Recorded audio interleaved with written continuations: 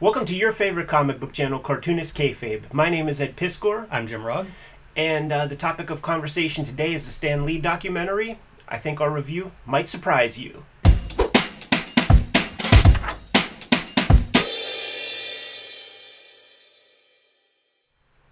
All right, Jimmy, let's get into it. It's by popular demand, and I don't necessarily couch to popular demand, but when Uncle Jeet here hits us up and send us an impassioned email about what a Cartoonist Kayfabe review of the Stan Lee documentary might look like, well, that means I have to at least now go see it, because I just ignored it. I'm not a hate watcher.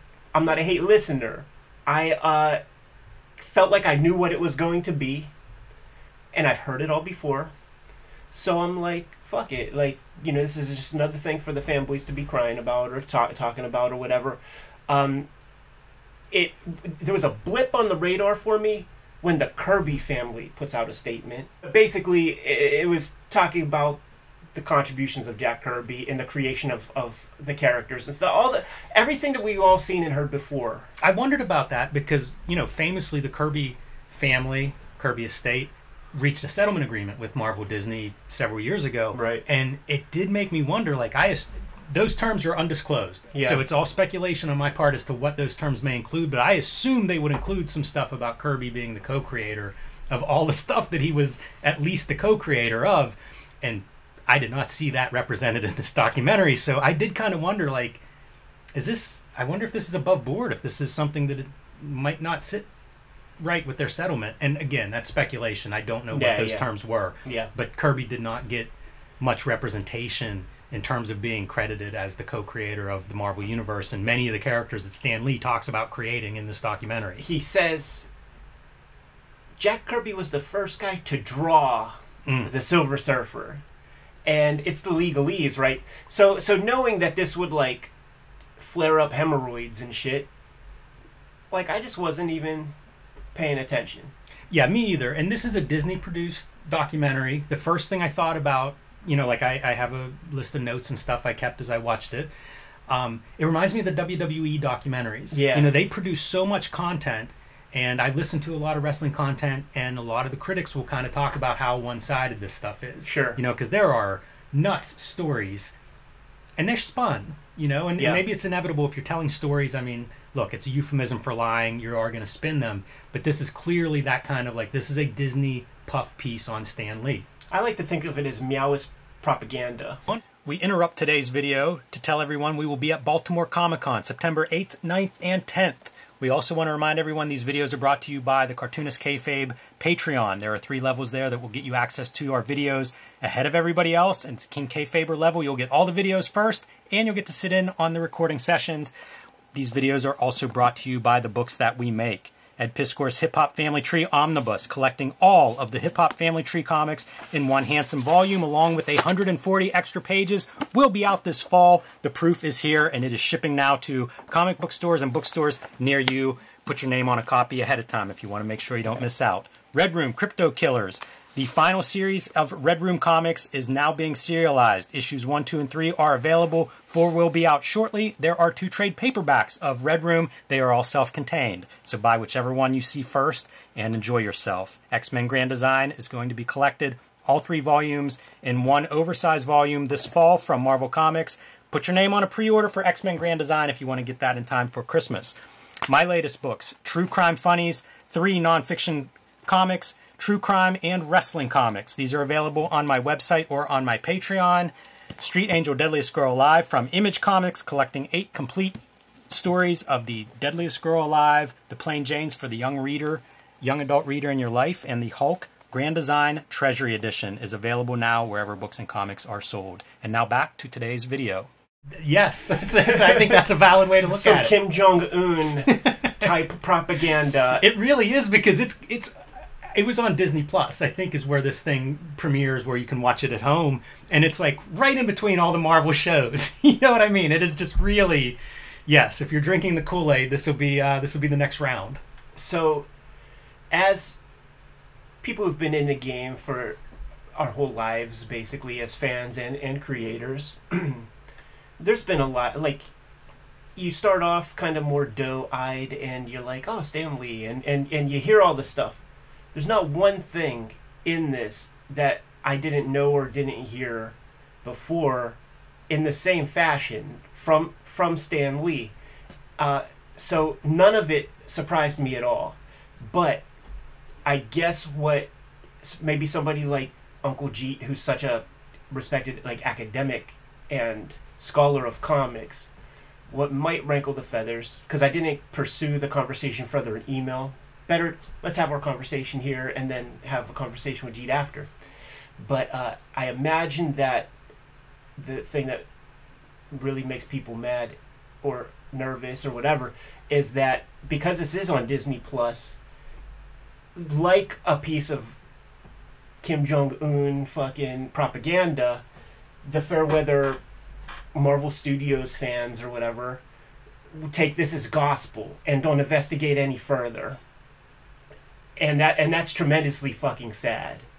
That's a super bummer. Yeah, if people take one thing away from this video, that's what I would hope they take, is go investigate these stories. Because like you said, one of the notes that I had written down was, did you learn anything new in this? And you've already said you've seen all this before or heard it before.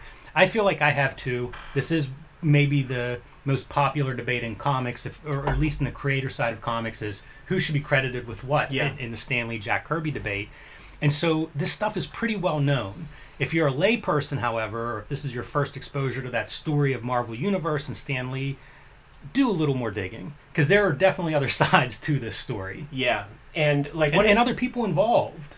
Yeah, so aesthetically, like one of the things that Jeet pointed out was the part where Stan Lee's talking about the differences between Kirby and Ditko, and it shows the bullpen, and Ditko and Kirby like have spaces like inside of the Marvel offices, which is just not true. Right.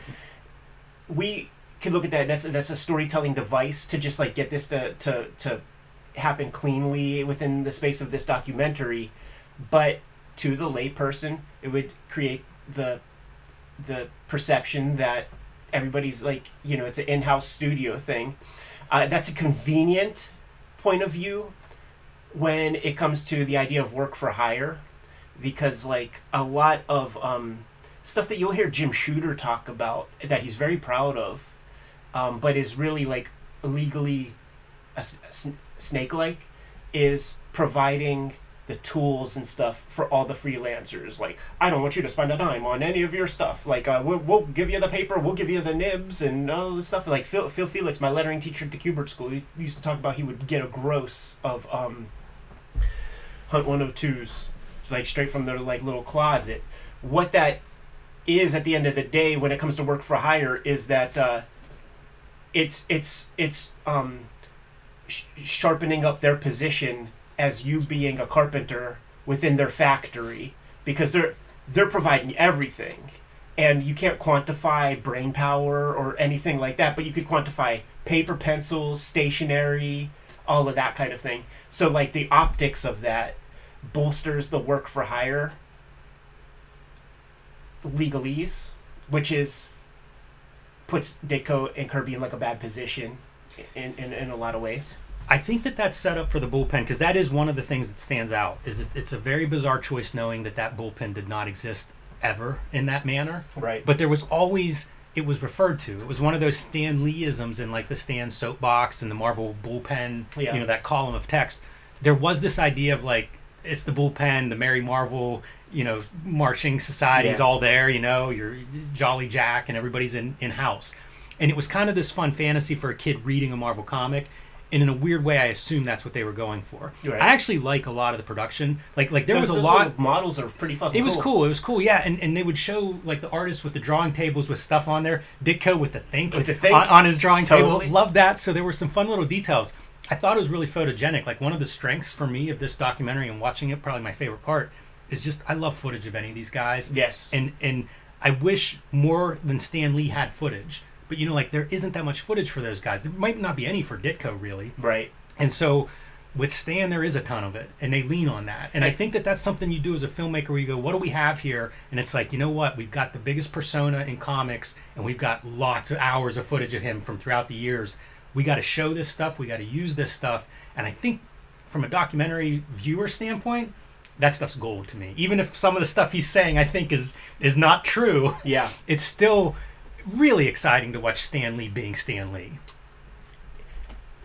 What I'll say is like, I'm so happy to have seen that footage. I've never seen a lot of that elsewhere. Yeah. Like the very, very first piece that opens up where it's old Uncle Stan and like when they show the photo montage and the older he gets, the more the hair grows. It's amazing. Like that's low key subtle. Like the editor was doing something there. And I want to come back to that exact piece, maybe because there's a big thing that we have to talk about with that. But that video where it's receding hairline, Will Eisner face, Stan Lee with no glasses, or persona, he's reading off a prompter and has none of the Excelsiors in it, and it's later than you would imagine because the titles are behind him. Mm-hmm.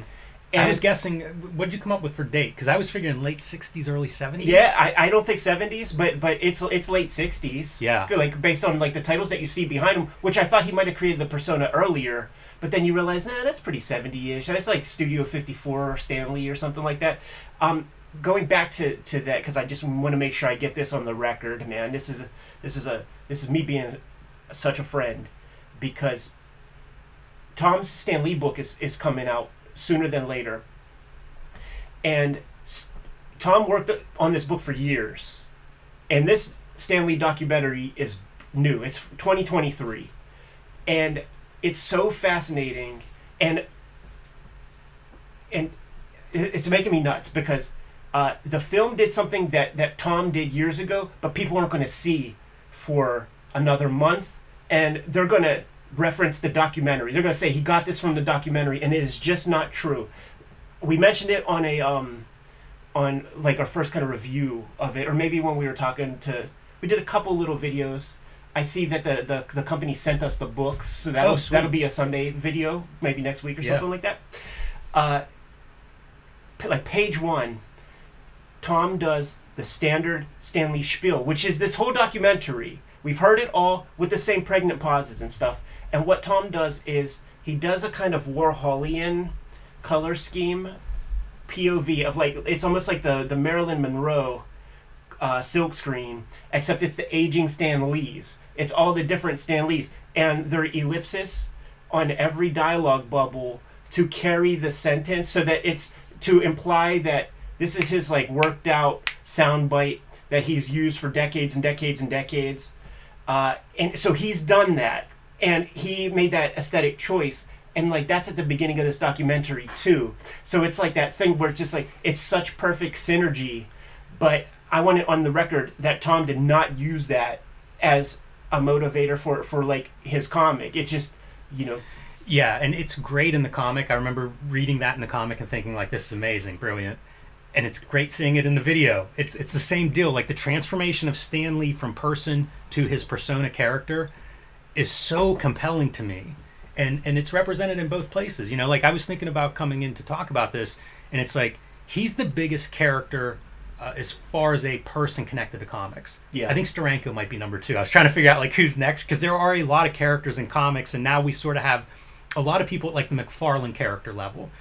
But Stan Lee is like head and shoulders is like the character persona. Yeah. And I think that documentary, that montage footage, same with Tom's book, I think it's a really great visual illustration of what that transformation is.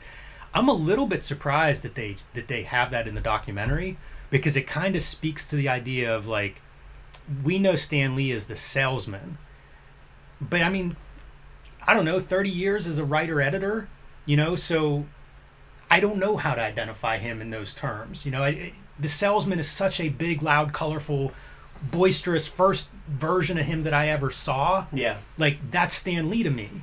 But like I say, decades as like the guy who looked like an old man in the late 60s, right. He was. So yeah. It's really interesting to think of those two pieces, and I'm kind of impressed that they would put that in the beginning of the documentary that way. Yeah, I think that's a move. I think that's a warts and all. Like we're gonna do this. Like, look at how revealing we are, but then stick to the aftermag kind of kayfabe of the whole thing. I tried to note some of the stuff that were I think, inconsistencies between Stan's version of events or the documentary's version of events versus maybe other accounts. And one of them that stood out early on is Joe Simon and Jack Kirby are working in-house at Marvel as day job producing those comics. And Stan Lee shows up as like office boy. And he's like, after a while, Joe Simon and Jack Kirby left Timely. Right. They didn't just decide to leave. Right. They were fired whenever it was exposed that they were moonlighting and doing comics at night for other companies. And I believe the person that exposed them was Stan Lee. There's a lot of language. Like you could parse the language, and it just makes the guy look scummier and scummier from, like, you know, corporate overlord kind of position, because he says things like, you know, work for Timely. First off, no mention of nepotism, of like his relationship with the publisher, and he could go either way during various conversations. None in this one, but like maybe it's on you know, the Will Eisner conversation or something on his VHS tapes that Stanley used to do or something. But he would mention a relationship with Martin Goodman, the publisher, that it's like a cousin or like whatever that is, man. No mention of that in this documentary. But then there will be language like, yeah, and over at Timely, we had, you know, our biggest title was Captain America, and like like this ownership kind of thing, and you know that kind of continues with the, you know, Jack was the first guy to draw Silver Surfer, and it actually just reminded me, like I said, not interested in hate watching stuff, so I avoided this, but a place where maybe you are watching something for one reason, and then Stan Lee pops up, and then you're like, fuck you. Is that In Search of Steve Ditko documentary, where you see exactly how media trained and legally trained Stan Lee is when they broach the topic of the creator of Spider-Man. And Stan Lee will say stuff like, I will allow him to believe that he is the creator of Spider-Man, and just like all of this gymnastics to not give that ownership idea to Steve Ditko, because that could be Exhibit A in $1 billion lawsuit, and he knows that, so he's going to skirt it with language, and he is a writer editor, man, so he has some proficiency with the written word, and knows how to you know, slang some hash. Yeah, for sure. Yeah, and that comes up again later on. He mentions about how, and this is a quote, every word of dialogue was mine. This comes from the famous radio interview. It was a Kirby interview, and Stan Lee kind of crashed the interview. Again, like, people watching this, go listen to that. I believe all of that is available online, and it's fascinating to hear those two talking. Is that in the 80s whenever they have that conversation? Late 70s or 80s? Mid-80s. It's Jack Kirby's birthday, and they pulled a sneak attack on him, basically. Like, it's fanboys that have this radio show, and that's a good radio channel, because that's where Off the Hook, my favorite hacker show, is housed. And they think they're doing a nice thing, you know? And, like, the conversation, like, Jack is getting old. You know, that's a famous one where, like, Jack, what is the origin of the demon? And he's like, demons have existed for 10,000 years. And it just, like, he's done. And they're just fanboys talking about such minutia to a guy who drew 100,000 pages and has no idea about this one specific thing that you're talking about. Then comes Stan Lee. When you listen to the actual interview, there's a bit of a pregnant pause from Jack. Jack, he's getting adrenaline. Like his heart is beating now because he didn't sign up for this. And now Stan Lee's there, and they're exchanging pleasantries. But then Stan Lee got to come in with the barbs a little bit, man. Like, I will say that every word, like every word of dialogue was mine. And here's the problem: there are photocopies of Kirby pencils that have dialogue on all of them, and a lot of that dialogue you can line up with the printed comic. So, I mean, that's just factually incorrect. Well, let's talk about this this great innovation of the Marvel method, which I do not discount as being a great. Functionally, it's genius. I did think about that. He describes it pretty clearly. The Marvel method, for people that don't know, is here's a plot. let the talented artist go and turn that plot into the actual story, you know, the panel by panel story. And he explains that it came about because they were understaffed. He was writing as fast as he could, and guys would come in with a finished story. They would need a new story, and there wasn't a script ready. I don't know whether this is true or kayfabe or what, but that was the way Stan Lee presents it in this documentary. So he would just tell them the rough outline, the plot of the story, and let Steve Ditko go back and draw that, you know, so that he wasn't out of work while Stan was generating the script. This is brilliant because it does the thing that I say the best comics do, which is one storyteller.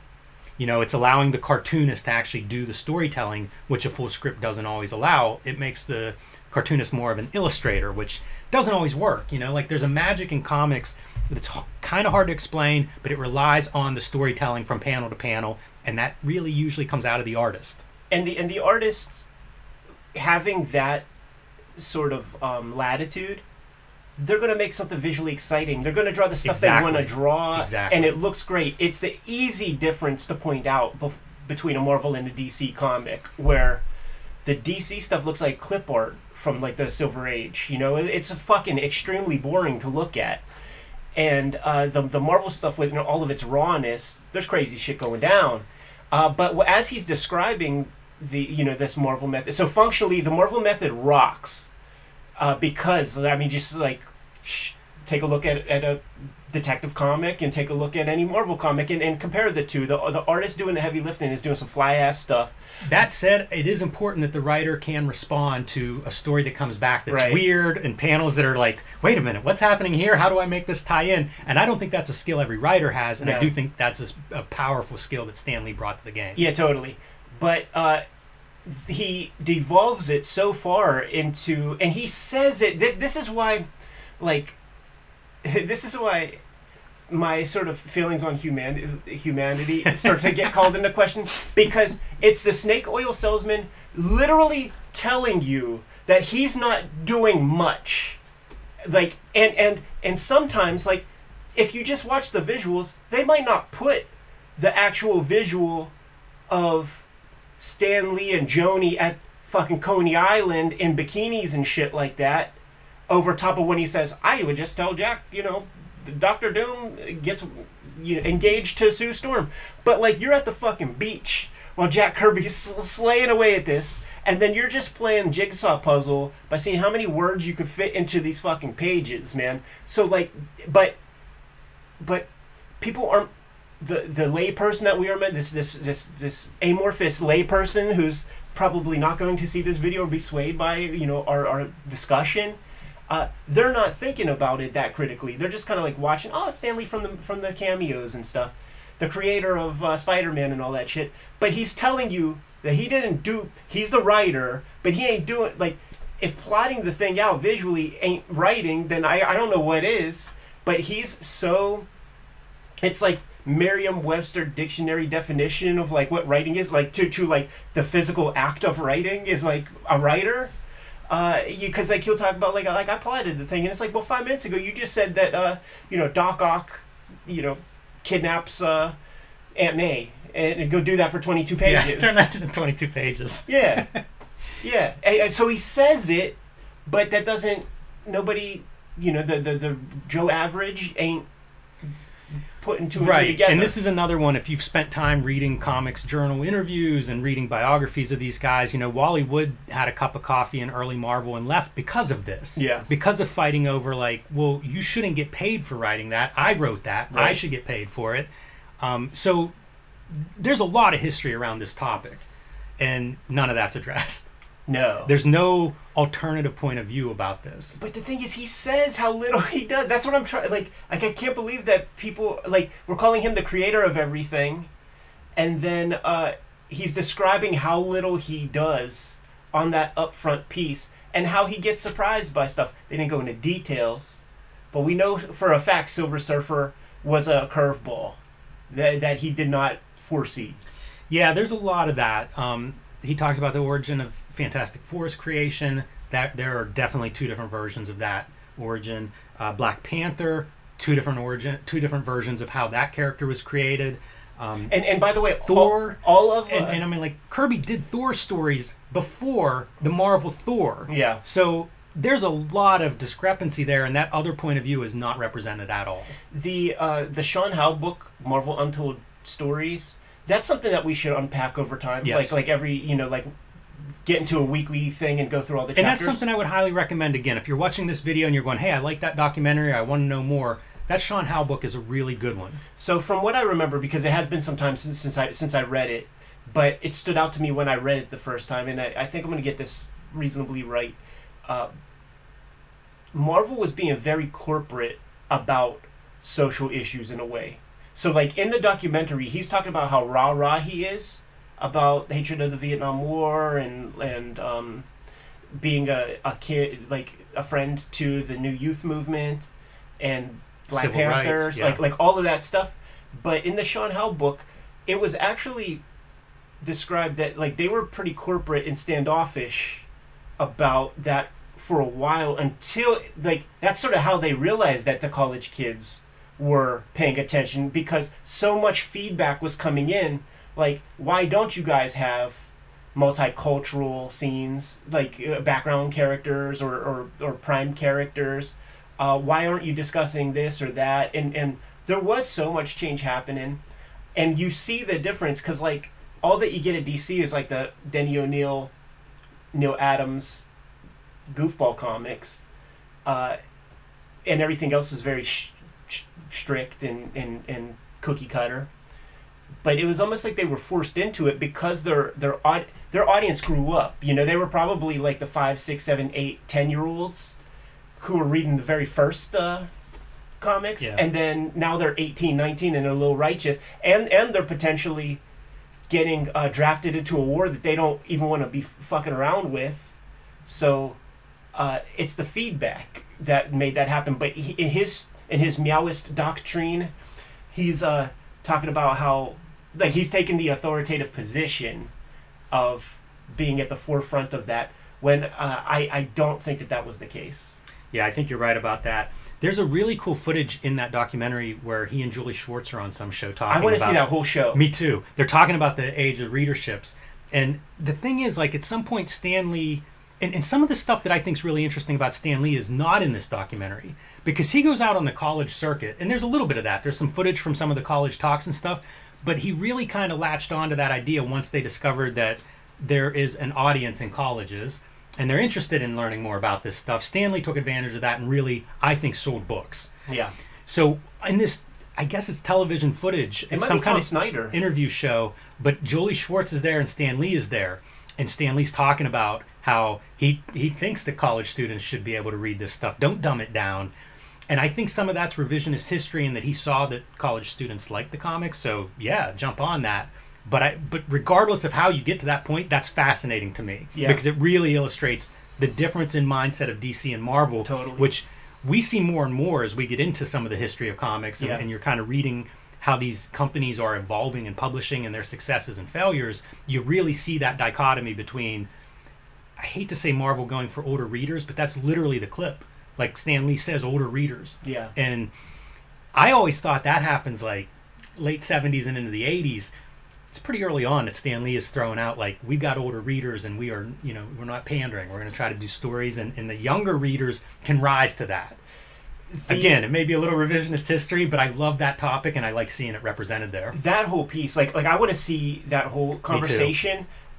There is a college kid who is saying that you could do great stuff. Comics can be great. And Julie Schwartz is fighting that notion. He's like, this is little kid stuff. There is a disrespect of the potential of the comics medium by these very important gatekeepers, including Stan Lee. Because even at the beginning, the whole nom de plume is a function of his embarrassment of the medium. And he just continually talks about how low-level comics is and how whack it is and how trash it is. I was glad that was in there, because I've heard other people of his generation say that. Yeah. And that always would upset me, because it'd be like some artist that I loved, and they would lie about their occupation because it was shameful at times, especially post, like the Senate hearings. The Comics Code type stuff. Yeah. Yeah, totally. And like, in the 70s, like Julie Schwartz, man, like no wonder Jeanette Kahn comes in and is like, yeah, I think we need to clean house because we got these stultifying old dudes. It's a great contrast between Julie Schwartz in that clip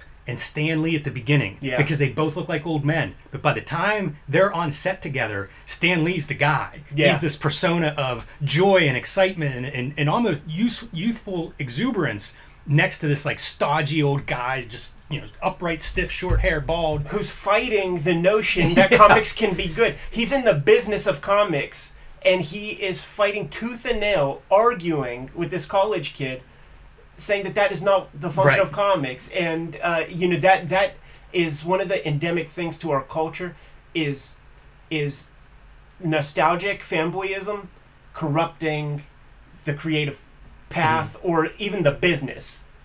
Everybody's a fan, and they're a fan of what they're a fan of, and maybe not. There are these noobs that come in and like are the ones who are pushing things further because they don't have the corruption that we have with all of our long boxes and stuff, you know, like it's really them who are going to propel and evolve comics. But you know, Jolie Schwartz, one of the early fandom people, sci-fi fandom, early Lovecraft dude. If you read Lovecraft texts, like Jolie Schwartz has some administrative thing to do with hooking up with like Arkham House and like getting H.P. Lovecraft like elevated outside of the pulps. So that's a very specific niche, you know, and it's also a niche that you probably had to defend tooth and nail in the 30s or even the 20s when you're going through the Depression, right, and fighting to be a fan of that kind of stuff. So he's got all that scar tissue that has built up over the years, and very narrow focused. And so that conversation, it's was it an Apple commercial where it's like there's like the goofball and then there's like the cool guy who's the Apple, you know, it's Steve Jobs, Bill Gates, right? Like it's two complete different cultures. Yeah, it couldn't have been illustrated more clearly. And I do think that Stan Lee is very media savvy, and recognized at some point, like, here's our advantage, and I'm going to sell the hell out of this stuff. And then he had experience talking to these college kids by the time they did that TV show, and it showed. Right. He looked so comfortable sitting there, and Julie Schwartz looked like, you know, be like Nixon in his presidential debate, just kind of sweating and, why are you asking me these questions kind of thing. And, you know, it really separated Marvel DC, I think, very well. I like that footage, and I'm curious to see more of that. Hey, you know what? There is something that I took away from this that was new to me. And it's pretty early on, but whenever he's in the Army, he talks about how they found out he was a writer, and they assigned him stateside, and he said that he rewrote like training books as comics. Right. And one example was something, the training thing went from 6 months to 6 weeks with the comics as like the educational tool. Right. I don't remember hearing this. I mean, I feel like that's Will Eisner's.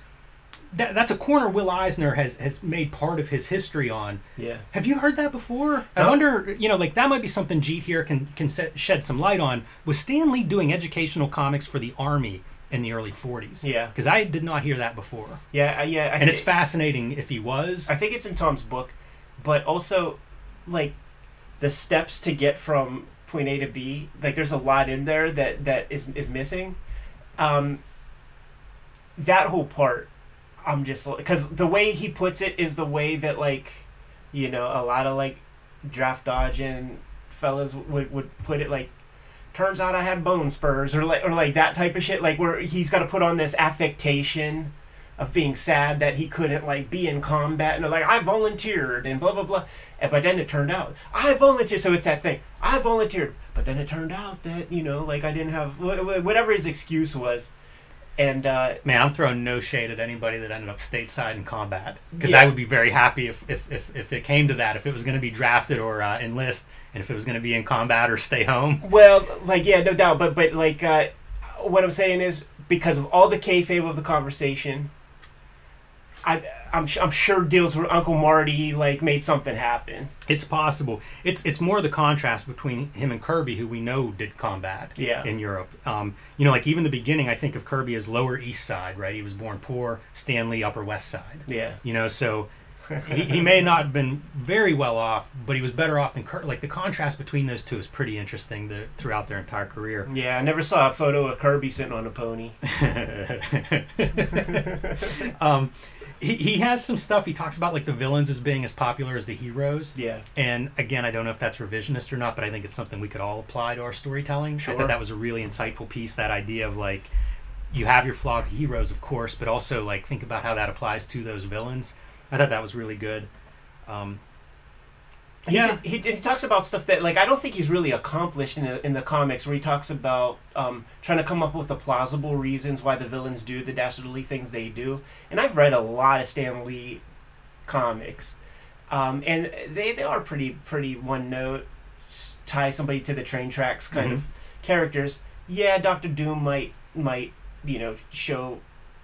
pull somebody from a fire, or Doc Ock might be trying to charm out Aunt May and get into them bloomers. But what he describes is right. It's the right thing to do with your villains. That's Jack Kirby, and I mean that's Jack Nicholson and A Few Good Men, right? Like, try to figure out and apply logic to the dastardly thing. But I don't think he's ever done it. Yeah, I can see that. The biggest gap that I saw is whenever, what was fun footage? He gets promoted to publisher, and they show footage of him talking to the board of directors. Yeah. That board of directors room, I could have watched hours of that. However much footage they have of the board of directors, talk about the old dudes in the room. Right. Man, I found that compelling, because there must have been 20 of those board of director guys around, like giant square, the old oak tables kind of thing. Just the stodgiest looking dudes ever. I would have loved more context for that, because that was I'm surprised they'd even let him shoot any footage in there, and it wouldn't surprise me if that was 100% kayfabe. Right. To the point of being almost like found footage or something, or actors or whatever. But it made me think, like, a big part of his story is whenever he steps back from making the comics, I'm under the impression he goes basically to the West Coast to try to sell the comics to Hollywood, and spends couple decades doing that. Yeah. Like in a lot of ways, like from the time of the Marvel Universe creation, probably spends more time in LA trying to do deals on TV and movie shows, with some success, and I think probably with opening doors and making connections that continued on to like the Marvel cinematic universe. Yeah. And they really don't address it at all, and I'm surprised by that, because I've read biographies of him. That's a big chunk of his life. Yeah, totally. There was the Toys That Made Us, the Power Rangers episode. He, like, one of the early successes was not an American success. It was the Japanese Spider-Man, and that Japanese Spider-Man is like the start of the tokusatsu, like giant robot kind of thing. And there's a lady named Margaret Lesh who's very, very important to our childhood, man, because she was at like Marvel Studios with Stan Lee, and then she became like the head of like Fox Studios, and that would be the X-Men cartoon, the Bruce Timm Batman joint, Power Rangers, like the Tick, solid dope stuff, Masked Rider, like a whole lot of stuff. So she was at Marvel, and he was the first guy to discover the Power Rangers and wanted, like, the Super Sentai stuff, and wanted to bring that to the States and do the exact thing that Ham Saban did like when I was a kid. So like, he had his hooks in for sure, and they didn't talk about that. Yeah, it surprised me a little bit. There was one piece of footage, like after the boardroom piece, when he's like at a desk, and you see this character who's so tall that you can't see his head in the camera. I'm like, that's Jim Shooter. Yeah. There's no way that's not Jim Shooter, man. Because like you just saw the tie and like the crotch. And there was I saw a Jim Shooter interview where the people were asking him about the original art he has, and he was like, "Yeah, in my kitchen I have this Bill Sienkiewicz portrait he gave me," and then he showed the portrait. And it was a giant painting, and it was just like the tie, and like it was no face. Yeah, it was just like this. That was good. Yeah, that's another highlight. There was footage, I think, of Stan Lee and Archie Goodwin going over a script very briefly, but like that's some of the thrill for watching footage like this. And I loved that Flo, the Marvel character Flo was on there. We got to hear her talking several times. She kind of got a title card. That stuff, I love that. Like I could watch, series about these kinds of different people that were involved in comics and whatever footage you have. There was some bullpen footage. You know, I think I think it was Herb Trimpe was inking at one point, and I say that because there's like a Hulk documentary of Herb Trimpe in the bullpen and working and stuff. So I think that's what that footage was from. Yeah, it's just a Trimpe documentary. Yeah, It's just about Herb Trimpe, and in that documentary you get to see Buscema reporting Flo. Probably a John Romita shows up in there a little bit. Yeah, so I love that kind of stuff, and there were little snippets of that throughout this documentary that very fun to see cameos of these people. I'm not 100% sure, because he would have been a little bit younger than I'm used to seeing the photos of him. But there's like one piece of Comic Con footage where Stan is like talking with somebody about character or something, and there's another person getting ready to ask a question or something, and I think it's Phil Seuling. Not 100% sure, but he's the guy who I'm thinking is Seuling is like kind of mugging for the camera a little bit and like smiling and things, and I think it's him, but because I know what he looks like, but it would have been younger, and I'm trying to like extrapolate, like reverse engineer the fake, because like the build is the same and stuff like so. Like there's some real kind of comics history there if you look. All in all, for a comics lifer, boring. This documentary was boring. I was trailing off a lot because I've heard the story a million times, and I watched it in 3 pieces over lunches each day. I like there's this body language expert panel YouTube channel where these guys just grab footage of Charles Manson and talk about like the smiles and all the little ticks that he does. They do that for everybody. And one of the things that they say whenever somebody's in a confession or something is like, if it feels rehearsed, like if it's the same story every time and the pauses are the same every time and all that, like it's fake.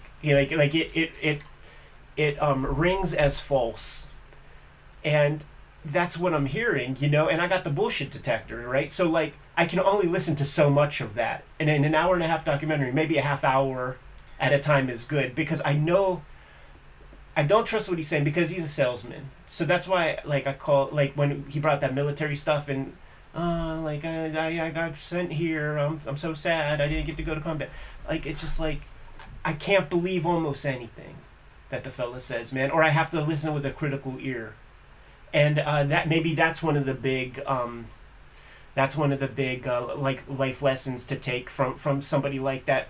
Also, I do think that there was perhaps a Freudian slip or two of when he's talking about his daughter and says, we spoiled her rotten. And I think that might have been one of the most truthful things that he said in the whole goddamn thing. That's funny. It's funny to think of, like, what were the true statements. And then like, there's the oddness also of, like, a girl junior kind of thing. Like, that's some wild behavior. Yeah, it's unusual. You don't see that every day, man. There's a lot of vanity, a lot of narcissism. It's like dual narcissists getting married. There was a kind of an interstitial piece that would run through most of this documentary, and it looked like a vintage comic that was kind of showing the working of the bullpen, or the way that the way they made comics. Do you know what I'm talking about? It was like a drawn piece? Yeah, it looked like, because they use a lot of real pages, and then they do like kind of an effect I don't really care for. Yeah. But there's one group of drawn pages that come throughout the documentary. They'll put them in, and it looked like bullpen, kind of like, this is the nuts and bolts of what's happened, how we're making a comic. And it would pop up now and then, like, is it kind of an interstitial, cutting from one scene to another or whatever. And I was trying to figure out, is that a real comic? Because I don't remember reading it, but it looked authentic.